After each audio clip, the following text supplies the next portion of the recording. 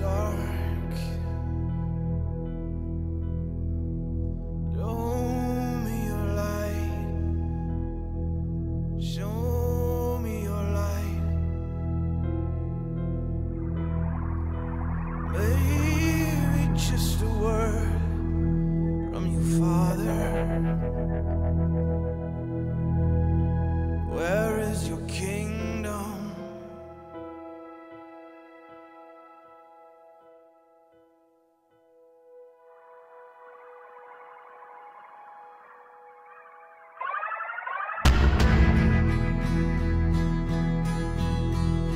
Yeah, it's just a breath away. It's silent spaces in the rain. It's when you finally hear him say, I am with you. I am with you. I am with you.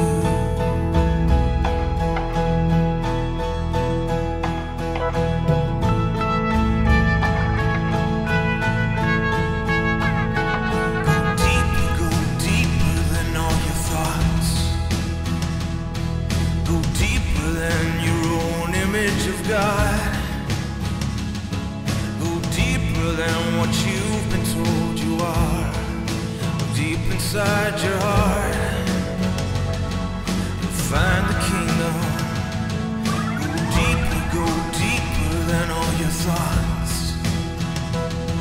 Go deeper than your own image of God. Go deeper than what you've been told you are. Go deep inside your heart. You'll find the kingdom.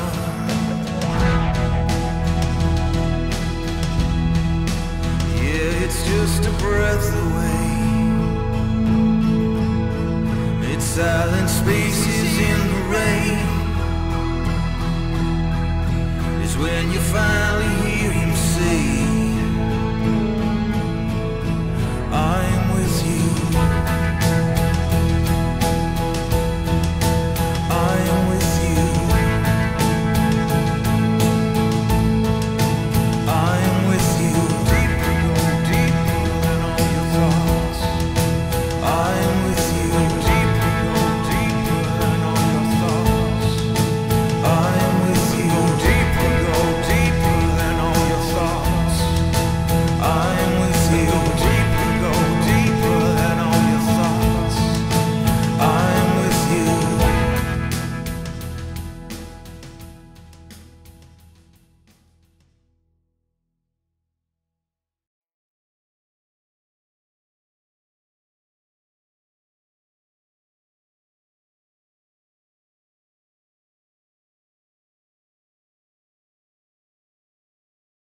One.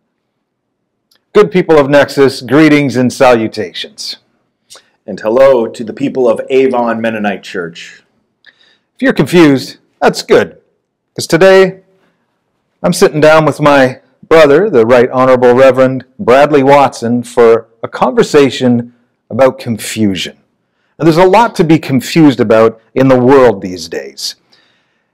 There's a lot of different things we could discuss, but I thought, Bradley, we would start by wading into the water slowly and gently instead of diving right into the deep end.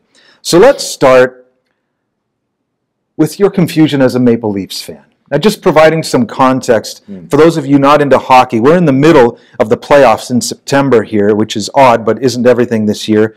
And the Toronto Maple Leafs were eliminated in the qualifying round. They didn't even make it to round one. And that's been particularly hard on my dear brother, Brad. How are you doing? How are you feeling? Confused. Because A, you told me we were both wearing hats. Yes, yes, there was some hat talk. You sound like you're not a Leafs fan yourself, but... That's in my past. Yeah. Okay. To the Leafs question, I mean, I was on the verge of where you are, giving up, throwing the towel in. But the night they went out amidst the anger, the frustration, humiliation, I had a moment where I needed peace. And so I asked for peace. And the next moment, or morning, I woke up and I felt better. I felt like a burden had been taken off my shoulder. And since then, what I've realized is that I just needed to let it go in order to see the blessings. And the blessings to me are this. First of all, it's a great reminder to me that hope is hard to kill. Because I'm already excited about next season. I mean, I don't know if you've seen the moves we're making. I think next year is the year. So hope is hard to kill. But I've also been reminded that grace is everywhere. There's gifts everywhere. I mean, it was one thing for the Leafs to go out, but to see the Bruins and Habs move on and then go out early. Oh, what a gift! What a gift! Oh, I love it. So there is still grace to be found everywhere. Habs are out, Bruins are out. The universe has just righted itself. So you mentioned optimism and hope, and I recently heard a rabbi distinguish those two terms. He said optimism is thinking things are going to be okay or even get better. Hope is acknowledging things are not going to be okay. They might even get worse. But there is meaning underneath it all. So hope is the trust that there is meaning, no matter what situation or circumstance you find yourself in, there is an underlying meaning. Now, I heard some optimism about the Leafs next season. Yes. What about hope? Have you actually discerned meaning in your journey as a Toronto Maple Leafs fan? Well, I wish you hadn't mentioned the rabbi there, because now I'm in a bit of trouble, because I don't know what the meaning is in having spent hours, a lot of hours this season watching that. But in many ways, it was a bonding experience and allowed me the joy, I suppose, of watching the Habs and Bruins go out. So, Well, there you go. Yeah. It provided that occasion for joy. They did. And so did the Leafs many times. I was very excited. I heard about that big comeback or something. Yeah, like you weren't there, excited like the rest of us. It was almost a miracle. It was, and then it.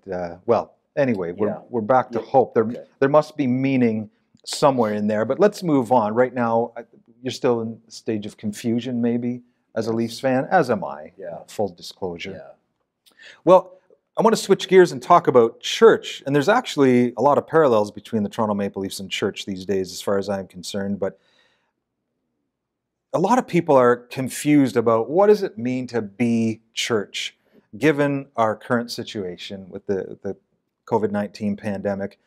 How do we be and do church without buildings, without programs, without getting together in person to worship? Do you have some thoughts? Yeah, I mean, first, to be honest, I think I don't know. I don't know if anyone knows. I'm very confused about all of this. The other pastors I talk to seem to be saying the same thing. And I mean, when this first happened, churches reacted by moving online. That was all any of us could do. Now, whether that's sustainable in the future, if there's a price tag to that, I really don't know. But questions around the future, putting that aside for a second, two things, I think. First, I think we need to just be honest about what we've lost in all of this. This is not ideal. This is not what church should be or could be, but for now, what else can we do? And so this is the reality. We're trying to make the best of a rotten situation, you could say. And I've been thinking around that a lot. I have thoughts around the exile in Scripture and how that theme plays out a lot. And the Hebrew people and their constant journeys through exile. And of course, the famous exile, they're carted off to Babylon. Persia takes over. They're living in exile. They're there for 50 years, a good 50 years, when word finally comes, hey, you can go home. And so they head back and they're trying to rebuild what was lost. They return home, begin rebuilding the temple. And of course, they don't have the money. They don't have the ability to build it back to its former glory, but they laid the foundation of this new temple, and we read this in Ezra 3, and I think it's interesting to me. It says this: when the builders laid the foundation of the temple of the Lord, the priests in their vestments and with trumpets, and the Levites with cymbals took their places to praise the Lord, as prescribed by David, king of Israel. With praise and thanksgiving, they sang to the Lord. He is good. His love toward Israel endures forever. And all the people gave a great shout of praise to the Lord because the foundation of the house of the Lord was laid. But many of the older priests and Levites and family heads who had seen the former temple wept aloud when they saw the foundation of this temple being laid. I mean, this feels a bit to me like the situation we're in. The priests and family heads, they look at this new temple being built and they weep because they've seen, they know the splendor of what the temple has been. And they're looking at the foundation and the blueprints and they're devastated. It's half the size. They're making budget cuts. It's not going to be all of its bells and whistles it had before. And sure, it will do, but they take time to weep about that. And I think it's the same thing for us right now. I think we just need to honestly reckon with the reality we're in. This is not ideal. This is not how it should be. And I think when we do that, we allow ourselves to see ourselves in a period of exile and allow ourselves to mourn a bit about what we've lost and give ourselves permission to say, hey, this is not ideal. We'll work within the limitations that we have, but let's not pretend this is great. Second, though, if I can jump ahead here, the period I was thinking about that we're going to need is, I was thinking a lot about how in this period where we can't be with our communities, we're all going to have to walk alone a little bit more. Nurture our own spiritualities. I like to think of the church, of course, as this traveling company that we walk Jesus' path with. And suddenly, with not being able to meet or in the same way, we've lost our travel company. COVID has robbed us of that. We're suddenly walking more alone, it would seem. We no longer have that company. So what do? This got me thinking about a hike that you and I went on. I don't know if you remember it. We climbed Angel's Landing in Zion National Park. Just absolutely gorgeous, but there were ominous warning signs from the get-go. There was. Announcements as we're getting on the bus. 2 people had died in the previous 2 weeks hiking this thing, and there were storms coming in, and yet we're brave souls. We carry on, we move on, and so we hike this, and we get to the last turnaround point. One of our brothers, he's not going to go any farther. We carry on, myself, you, our other brother, Mike. We're almost at the top when a blizzard comes in. And I remember very vividly you saying, I think we should turn around. Yes. And I'm not sure if I actually put you on my shoulders, but I remember saying, no, we can do this, guys. We can do this. And we got to the top, and it was just this magical experience. And we're coming down, hiking down this steep trail, steep precipice. And all of a sudden, now I don't know what got into you, but all of a sudden you took off running. It was the strangest thing I've ever seen because it wasn't, nobody runs on this trail. It's dangerous. It's very steep, and you took off running. And it wasn't just a run. It was the way you were running. It was with a glee. It had this, and you had this smile on your face, and it was weird, inexplicably. Mike and Scott, they followed you. They took off running. And so did some other random guy. Some random guy on the trail saw you running past and was like, yep, I guess that's what we're doing.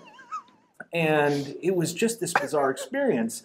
And listen, I don't mind owning it. I'm not of the caliber you are in terms of steep trail running. I don't do the CrossFit. Is that what you call it? Yeah. The CrossFit thingy. And so there I am. You take off. And I'm alone on the trail. I've lost my traveling companions. And I remember in that moment thinking, so what do? Do you just stop? Do you just wait? No, you keep walking. And I think to me that's a bit of a metaphor for the times we're in. We're all a little bit more alone right now. We've lost our travel company, but it doesn't mean we stop following the Jesus path. We might be alone, but we keep walking, we keep going, and let's hope in the near future we can be back together again. Wow, there's a lot there. That reminds me, I came across this a few weeks ago. There was 2 characters walking down a path, and one of the characters says to the other, "What's more important, the journey or the destination?" The other character says, "The company." Ha. Ha. And there's something innate within us as human beings. We want to journey with others. Yeah. We want to travel. But not just anyone, we want good company. Good company. And a part of me has been, I'm often contemplating the decline and demise of the church in North America. Part of me wonders, have we not been good company to certain kinds of people and an increasing number of people? I think that's a part of it. And Jesus was good company. People loved to be around him, except for uber religious people. Everyone else actually thought he was good company. Yeah. It was a lot of fun. And so I've been contemplating this question: what does it mean for us as churches to be good company, for people to travel through life with, for more and more people? And I don't have any answers, but that's just been something that I've been kind of ruminating, because I think that the churches that are going to make it through this are the churches that they're good company with one another. Mm-hmm.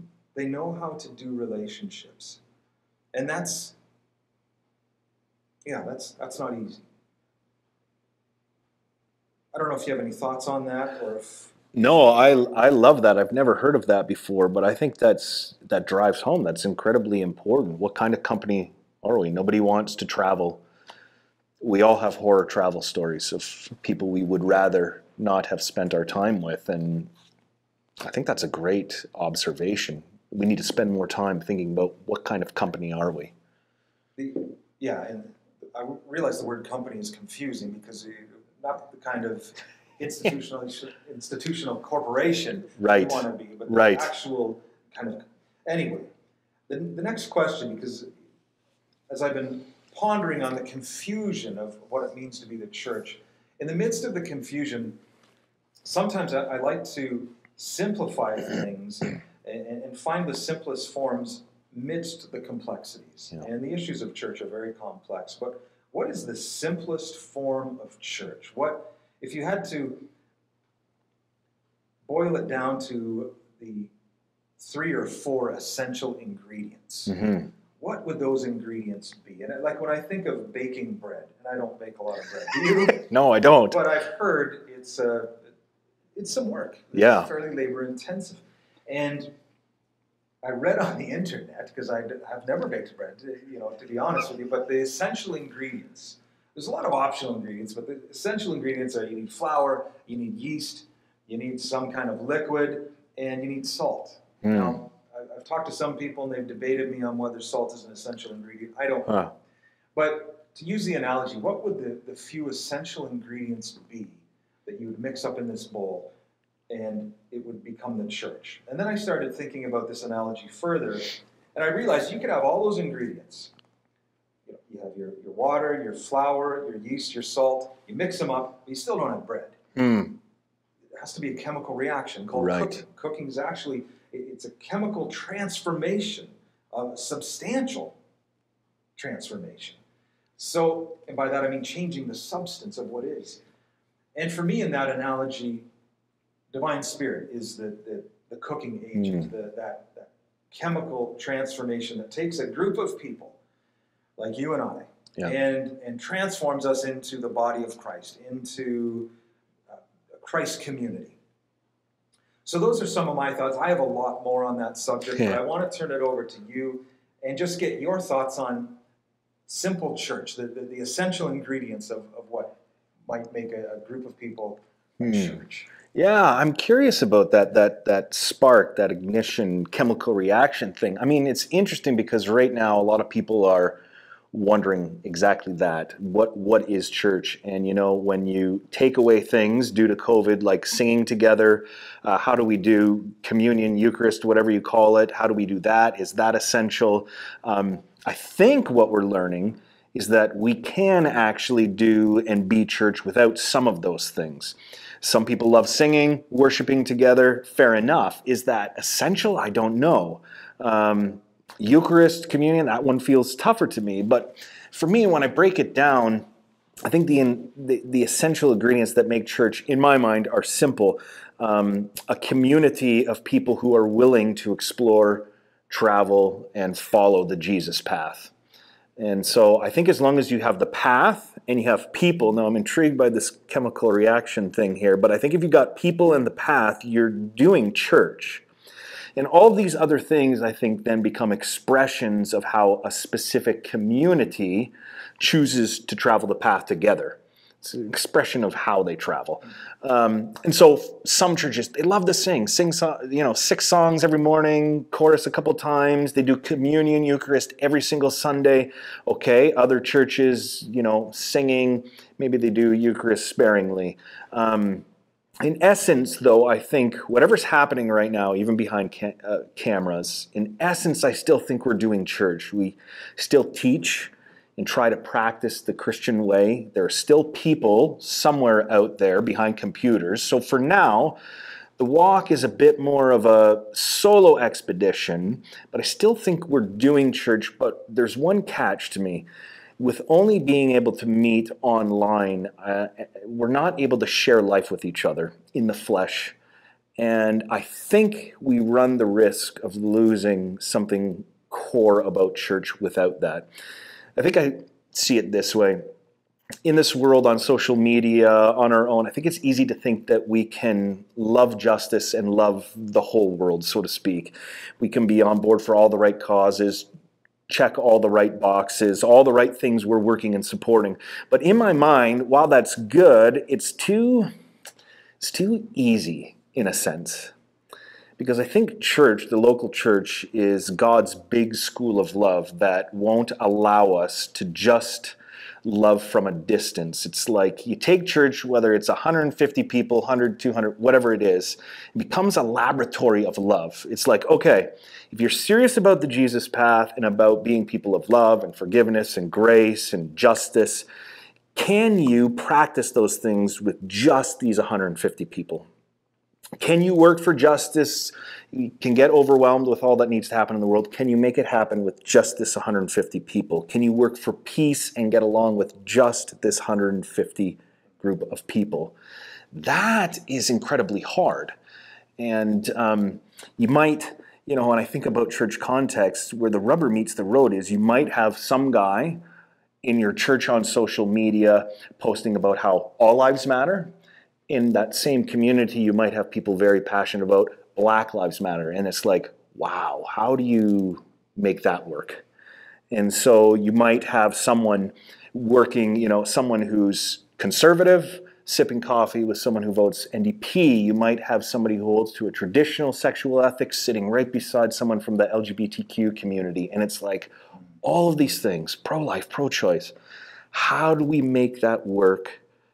Take all of those tensions and make it work in that little community, 100, whatever the number is, right?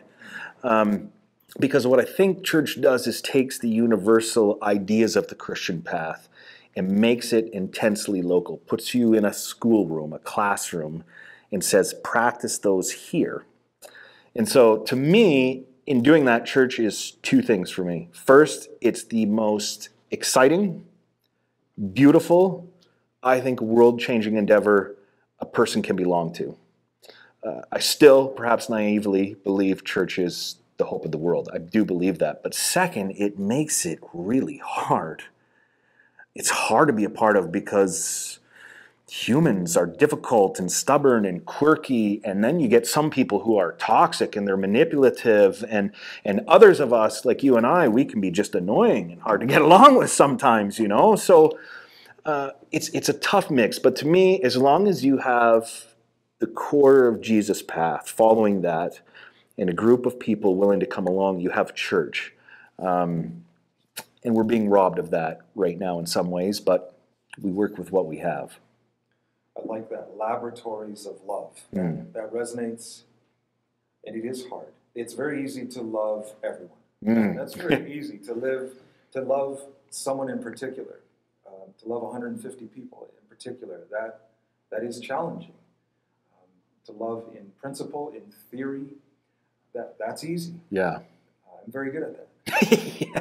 loving actual annoying human beings, that it is a laboratory. It is something that we are invited to practice. It is a spiritual practice, and it is a discipline. And what reminds me of Stanley Hauerwas, I wanted to talk about this when thinking of the essence of the church. Stanley Hauerwas said this: "The work of Jesus was not a new set of ideals or principles for reforming or even revolutionizing society, but the establishment of a new community, a people that embodied forgiveness, sharing, and self-sacrificial love in its rituals and discipline. In that sense, the visible church is not to be the bearer of Christ's message. The church is to be the message." So the good news isn't something we proclaim and tell people. We're supposed to be the good news of what love looks like, of what authentic, genuine community looks like, because that's what true community is, love. And I think that's hard to do in a group of 500 people. I think maybe even 150 people is tough. But even small groups, I'm not sure how many small groups would qualify as authentic, genuine community. I mean, M. Scott Peck says most groups are pseudo-community, about keeping the peace and agreeing to disagree and all, upholding all the social niceties that we have fallen prey to. I'm not sure if that's a good terminology, but that's what I'm going to use. Where true community is about love. Now, what is love? And I love where the definition that M. Scott Peck gives love, you probably know it. Oh, yes. And to me, it's just, yes, this is what it's about. So he defines love as the will. And right away, I'm like, yeah, it's a matter of the will. It is. It takes a lot of willpower and discipline to love. The will to extend oneself for the purpose of nurturing one's own or another's spiritual growth. So love is about spiritual growth. That means the purpose and essence of church is about spiritual growth. Now, to be authentic community means we are going to grow. And I have many questions about that. I mean, how many people are connected with the church because they want to grow? And interesting. Like, I think of the common example that people use when they talk about authentic and genuine community is AA, 12-step program. People come together, there's authenticity, there is humility, there's vulnerability, there's honesty. They're real about the fact that they need to change, that they need to be transformed, that they need to grow. And the whole purpose of coming together is to grow, to be changed, to be transformed. And in that environment, you have the closest thing that I can think of to true community, to genuine community. Then you have the church, and there's a lot of us are connecting for many different reasons, and I'm not that that's wrong. Right. I mean, I think of the one in Fight Club, the main character kept joining all these support groups, not to grow, not to be transformed, not to change, but to the intimacy. Right. The experience of intimacy, and that's not wrong. There's many good things and good reasons that we would want to connect with other people in the context of church. But I really think if that desire to grow and be transformed by my relationships with all these other people isn't there, I'm not sure that group of people can be the ecclesia, the Christ community that Jesus has called us to be. When Jesus encounters people, I see a pattern that he is basically asking them all the same question. Are you willing to change? Are you willing to be changed? Are you willing to be transformed? And I think that is an essential ingredient in the church. If we have a group of people coming together and half of us aren't willing to be changed, I don't know how we can be the church that Jesus had in mind. I don't know if you have some thoughts on that. Yeah, no, I mean, that church communities attract people for so many different reasons.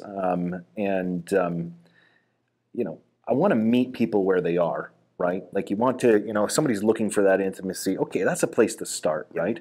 But absolutely, you hope that people come to a place. I don't. There's a great line on spiritual growth. Hopefully, you don't have to edit this out. But I think it's spiritual growth is becoming less of a Mennonite edit. And to me, that is the constant. Do you actually want to change? Do you want to be a better person? If that's not there, then I don't know what we're doing, the whole church thing. I really don't. I mean, I get there's some connection, intimacy pieces, but you can find that elsewhere, I think. Anyway. Yeah. There's so many places we could go right now, but to bring it back to spiritual growth, let's get personal.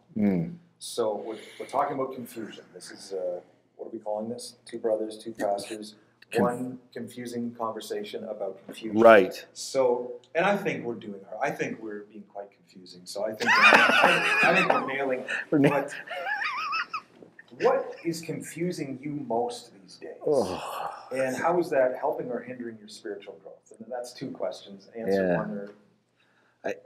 I think like a lot of people, everything's confusing me. I mean, we're living through multiple crises right now. We've got a global health crisis. We've got a racial justice crisis. I think we have an economic crisis, although maybe we haven't experienced the hardships of that in its totality yet. That doesn't even speak to whatever's happening in my life or anybody else's life. And I think my biggest source of confusion right now is how to be a pastor, how to lead well in all of this. And I'm not quite sure. I think a conversation like this is a good place to start. Acknowledging the confusion, yes, maybe even embracing it a little bit. That would be my big one. I think normally I get really excited about the fall, and I am excited, but it's a very different kind of excitement this year. Yeah, for sure. I don't know. I don't know what this year is going to bring. So, you? Well, you were talking about in another conversation about historically Christians have always gone to the Yeah. And I've been reading a book on that. They were quite famous and infamous. Yeah. And yet that's a confusing premise. Yeah. Given our current situation, we're to stay away. Right. And yeah, talk about it's like we've been robbed of any anchor points we might find in our own tradition. And so it feels like we really are unprecedented because we look back to our ancestors in the faith, and it was on the front lines, help those who are sick, die in the process. Now, of course, they didn't realize the way diseases, viruses spread, and so now that thought of just isolate that's just incredibly difficult. But what else can we do? Yeah, these really are confusing times on so many levels. People who aren't confused right now, really confusing. And yeah, the more I've been thinking about this confusion, I realized confusion isn't a bad thing. I mean, confusion is just coming to the awareness that you don't understand. You don't know. You are unclear on things. Not only is that not a bad thing, it's actually essential to spiritual growth. Because when you are confused, you are becoming aware that you need to recalibrate your perspective and the way you think about things, the world, yourself, reality. Confusion is really being invited to let go of what used to make sense. An example, when you're watching a movie, and you've probably watched a movie with someone like this. I'm not going to name our mom, but you're watching the movie, and there's this character who's seems like a protagonist and just a wonderful. And then all of a sudden, a plot twist happens, and they turn out to be the bad guy, the killer, or the spy, or whatever. And then this person's like, "Wait, they're confused. What happened? I thought he was one of the good guys. You've been in this situation. Hey, what happened? Hey, what happened? Exactly." And in that moment, you're confused because you need to let go of what used to make sense. What used to make sense was this was one of the good guys, one of the protagonists. But new information, something has happened, and that doesn't make sense anymore. So confusion is just that invitation, becoming aware that what used to make sense doesn't anymore. And why that's critical to spiritual growth is spiritual growth is, if I understand Jesus' teachings correctly, is more about subtraction than addition. It's not about doing more things or becoming more. It's about letting things go, letting go of your assumptions, the things that you have come to believe are important and essential. Letting go of the image of self, all of that stuff, to get down to the essence of who you are. That's the big part of spiritual growth. Letting go so you can really discover and manifest your true self. That's how I look at spiritual growth. And confusion is really a gateway to wisdom. That's another way of looking at it. Socrates, this is my interpretation, but he says wisdom is directly proportional to your awareness of your own ignorance. So, becoming aware that you don't know, becoming aware that you don't understand, becoming aware that you are ignorant, that is wisdom. That is beautiful. I love that. Now, I've always been drawn to the wisdom books in the Bible. And Ecclesiastes is probably my favorite book. Has been for many years. And I've been spending some time in Ecclesiastes again. And talk about a confusing book. It's pretty confusing, but it's also full of existential insight and depths, and it's right up my alley, as you know. I really enjoy things like that. Well, there's so much I want to say about Ecclesiastes, but this has probably already been long enough, so I'm going to be short. And one of the most famous passages in Ecclesiastes, most people know this, songs have been written about it. You know, there's a time and a season for everything. Yeah. And the teacher in Ecclesiastes says there is a time and a season for building up, and there's a time and a season for tearing down. And right now, it seems as church, as society, civilization, we're in a season of tearing down, of deconstruction. And that's okay. This is the season for it. Now, there's a season for building up coming. I mean, I have some friends who have just kind of set up camp in the deconstruction space. And I don't think that's healthy, and I don't think it's living in truth. There are many different seasons and times, and you've got to move with the times. But there is definitely a time and a season for deconstruction and tearing down, and I think we're in one right now. I think you'd agree. Yeah. Well, the teacher also says there is a time for embracing, and there's a time to refrain from embracing. Well, again, we are in a season where we need to refrain from embracing. Yeah. And that is absolutely, the huggers in our midst are losing their minds. You know, it's been tough on them. Now, I've been kind of enjoying it. You know, I'm kind of a both. I know. Physical distance is finally sort of that's where. But, our time, our season. Exactly, it's our season. But the huggers in our midst, this has been hard on them. But there is a time. There is a season for refraining to embrace. And what the teacher is saying is not only that there's a season where it's inappropriate to not hug and embrace, but there's actually meaning in this season. It's important. This season is actually important. There is meaning here to be found. That's what the teacher is talking about. So when he goes on to say there's a time to laugh and there's a time to weep. Both are important. There's a time to dance and there's a time to mourn. Both are important. There's meaning in both. Now, some of us resist the dancing and the celebration. Some of us resist the mourning and the weeping. And we do, either one, we do so at our own peril, because both are important in their own time, in the right time and season. Both are important and both have meaning. Some people just want to dance their way through every season and every time.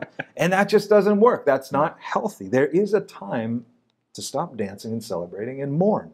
To just dance through life is not healthy, it's not appropriate, and it's not living in truth. Yeah. It's not being in the truth of the moment. Same as weeping. Some people want to weep their way through life. Yeah. And, there is a time and a season, but there's also a time in a season when you need to start dancing and celebrating, because it's not all about you.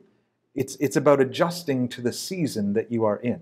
That is key. That is the wisdom here, is to be able to discern the time and season you're in and adjust to it. A good friend of mine a couple days ago said, you've got to find the right gear. In life, it's about finding the right gear. We were talking about mountain biking. One of my sons is really, really into mountain biking now. So he has dragged me out to a bit of a crazy place, the Hydrocut. You've been there. Yes. And there are some pretty intense, insane courses that, for me, he enjoys them all. One, I just finally said, no, Kamikaze. I don't know if you've been on that. He went down, and I'm like, no, I'm putting my foot down, not going down that one. But going on these different mountain biking courses, it really made me realize why we need all these gears. Yeah. I mean, when you were going up a really steep, knotty hill, you need gear one. Yeah. You need it. There's a time and a season for gear one. But you don't want to be stuck in gear one. You're not going to get too far. You're going to get tired and stop mountain biking. You're not going to move forward. And that's the wisdom that the teachers try. There's a time and season for gear one. But most of the time, you don't want to be in gear one. In fact, most of the time, you want to be as far away from gear one as possible so that you can keep moving. Anytime you're on flat terrain, you want to be in your highest gear possible, right? So that is the wisdom the teacher is trying to invite us into. Finding the right gear. First of all, discerning what season we are in, and then finding the right gear. Adjusting to the circumstance, the situation we're in. And it seems to me that the church is struggling to find the right gear right now. Definitely. In fact, I think we're still struggling to accept the new season and time that we are in. Yeah. What I hear from a lot of people, and not just the church, and not just in this situation, our default response often when things get difficult, painful, hard, is we want to go back to the season that we were just in. But that's never an option. We're not in that season anymore. So adjust to the season and time that we are in, and then find the right gear. And I'm hearing the gears grinding. I'm hearing, and that's good because we're looking. We're searching for the right gear. And brother, if there's literally and spiritually, brother, if there's any wisdom that you have on, well, maybe just for yourself, how you are trying to find the right gear for the time and season we find ourselves. Well, I mean, you've already made me feel better about being confused, because I think you've named it. This is a season of confusion, and that's okay. Let's embrace that. I know for me, I've been thinking a lot about Jesus' words, right? Matthew 11, "Come to me, all you who are weary and burdened, and I will give you rest. Take my yoke upon you and learn from me, for I am gentle, humble in heart, and you will find rest for your souls. For my yoke is easy, my burden is light." And things don't feel easy right now. They don't feel light. They feel confusing. And I'm not sure this summer, I don't know for you, it wasn't as restful as it usually is for me, at least in the ways I'm used to summer being restful. Not the same. No. And this fall doesn't look to be that either. And I love those words from Jesus, but I really am I'm trying to find my way into his words here. And I think understanding the idea of a season of confusion is helping. It's not always going to be easy to find that rest. For me, walking during COVID, I've started walking a lot more, mostly because I don't have the energy for mountain biking, and it's an easier form of exercise for me. But there's something about the slow pace and allowing yourself to, while walking, it's a reflection time, prayerful time. You can let go of some of these, the need to have everything figured out. And to be okay with the confusion. And so that's been big for me. But I think just naming that it's okay to be confused, I think is going to be helpful for a lot of people. Yeah. Well, we've talked about a lot of stuff. Yeah. I mean, I'm more confused than when we started. So that's, and I'm sure a lot of the people at home are as well. And I think that's But we've named it That's Okay. That's okay. This is the Yes. season of confusion. Yes. And let's let the confusion do its work. I like it. Well, then let's stop there. Giddy up.